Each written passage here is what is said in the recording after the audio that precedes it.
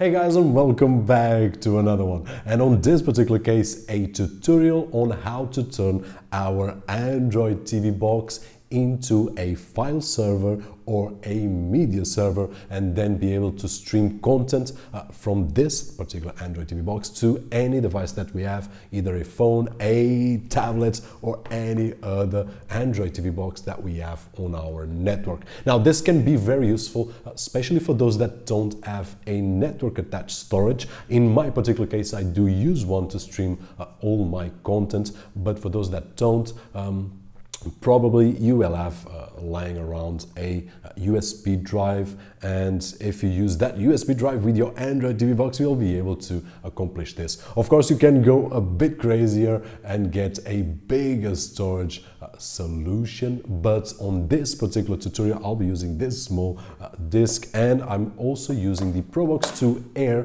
which is a machine that I did review recently, and it has root access, which is necessary to be able to have this media or file server. Now, that being said, guys, let's go straight for the video. Hope that you guys enjoy it, and as always, I'll see you in a few seconds.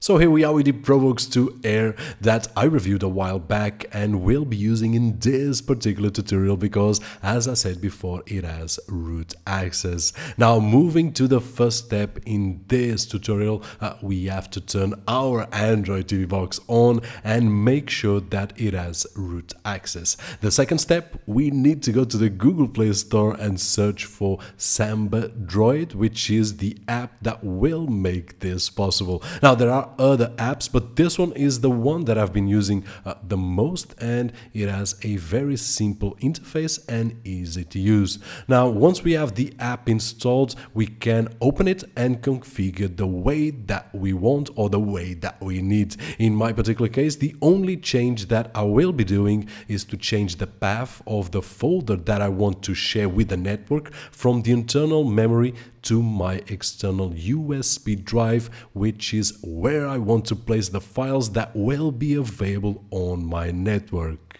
Now, have in mind that the free version of this app has some limitations, so if we need more features, we will need to upgrade. Nonetheless, for this type of usage, the free version is more than enough. And back to the topic, once we finish configuring the app, my USB drive will be available on my network and can be accessed from any computer within the network, of course.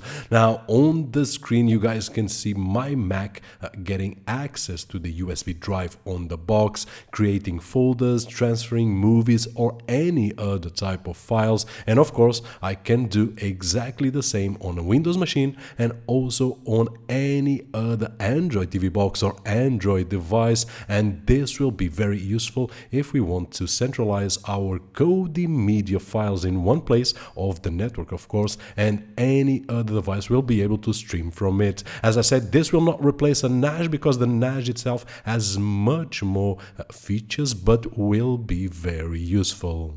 And for those of you that want to grab content from that Android TV box with the external USB drive to another device on the network with Kodi, all you need to do now is to search for it inside Kodi on the Windows network file system, and that is it. You now have a centralized media server on an Android TV box. And that is it regarding this video tutorial on how to turn your Android TV box into a file or media server. Hope that you guys enjoyed the video, and if you did, so don't forget that usual thumbs up. My name is Roberto Jorge, and as always, I'll see you on the next one.